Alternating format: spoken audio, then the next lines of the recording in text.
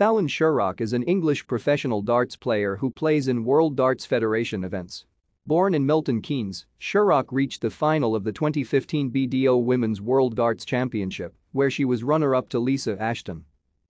In 2019, Sherrock became the first female to win a match, and subsequently 2 consecutive matches, at the PDC World Championships, first by beating Ted Evitts 3-2 in the first round and then Mensur Suljovi 3-1 in the second round, before eventually losing 2-4 to Chris Dobie in the third round.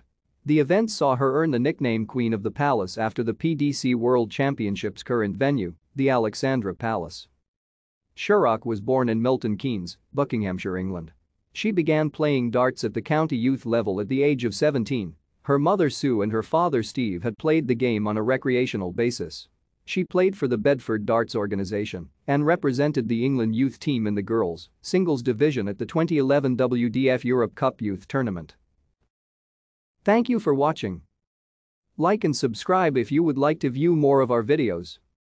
Have a nice day.